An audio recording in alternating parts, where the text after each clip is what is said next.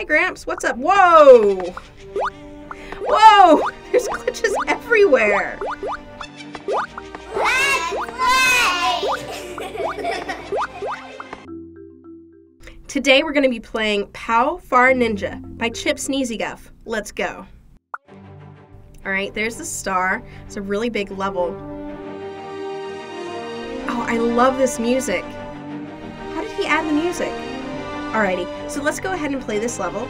I really like, we're playing as the abominable glitch. Let's see, we're gonna jump out of this. There's Gramps. Hey Gramps, what's up? Whoa! Whoa! There's glitches everywhere! I don't know what's up with that, but it seems like every time I bump into Gramps, he starts creating all these glitches. Look at all those glitches. Alright. So I'm gonna run down here. Oh, that's a lot of spikes. That's a lot of spikes. That's a lot of spikes. Ah, that's a lot of glitches. Oh my goodness. I feel like maybe I was supposed to go the top route, but let's keep going. Alright, I keep breaking these blocks, and now I'm on a clock. I'm on the clock, guys. I'm on it. Alright, there's a giant clock, and now we're going to go through here. There's some clouds. Looks like we gotta jump on the clouds, but at the very least the clouds are giving us health, so that's nice. Because I stepped on too many spikes. Yes, I did. Alright, here's some clouds, we're getting some hearts. The glitch is bouncing around all over this level. And yeah, it's a star! Nice! Alrighty. I really loved Pow Far Ninja by Chip Sneezy Guff. It had some really awesome music going on. We get to play as the abominable snow glitch. That's really nice. And we had some interesting things going on between Gramps and creating all the glitches and the clouds giving back heart. And so now I'm going to remix the level so that I can see how it was made.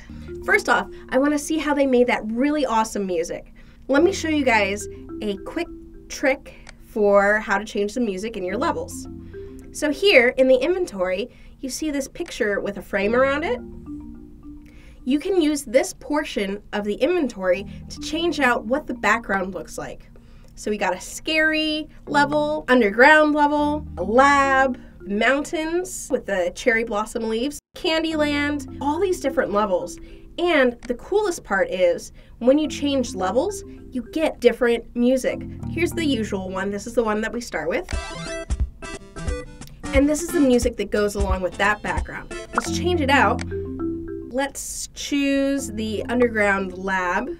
And it's totally different music.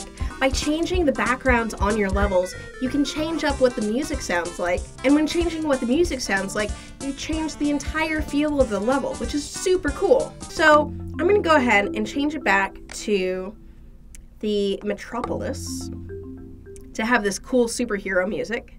I'm gonna press play. And you can hear the superhero music in the background. That's really cool.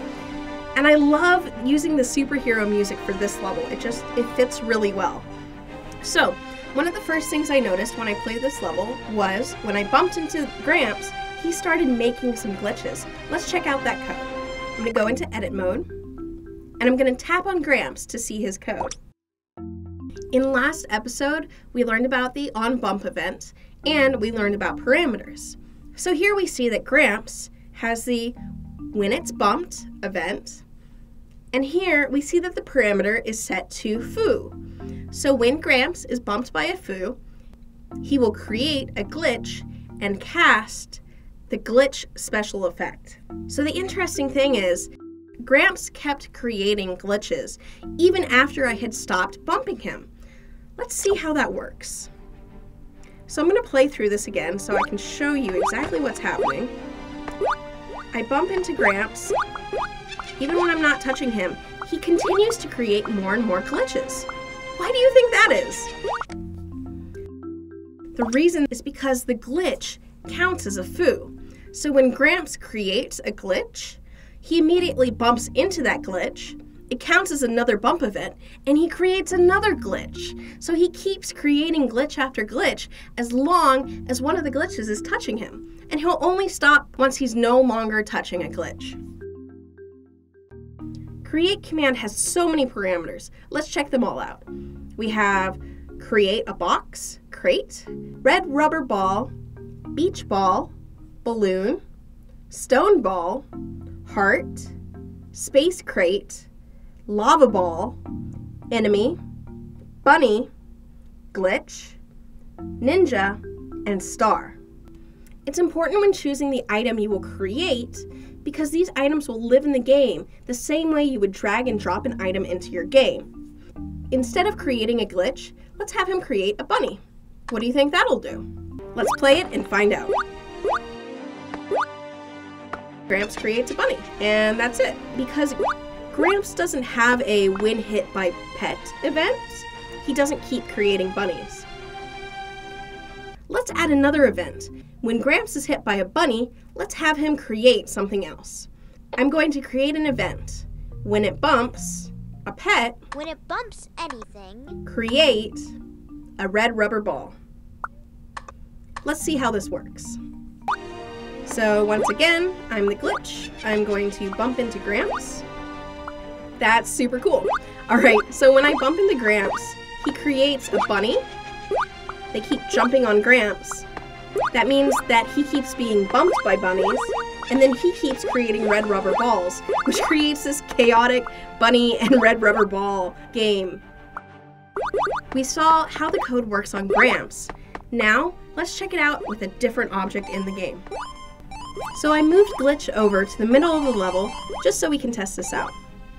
When Glitch steps on the clouds make hearts, right? Well, the clouds are making health. When the glitch steps on a cloud, the cloud gives him health. What do you guys think would happen if I changed what the clouds are doing? when it bumps So right now we have this code. When bumped by a foo, give the player health. What do you guys think would happen if I changed this from heal the player to create a heart? It looks like very similar code, but it does something slightly different. Try putting this code in your own game to see what happens. So comments are a brand new feature. We just implemented them a couple weeks ago. I'm going to comment on this level.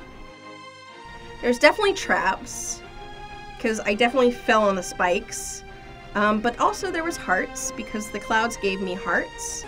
I think that level's a winner. And it's pretty cool.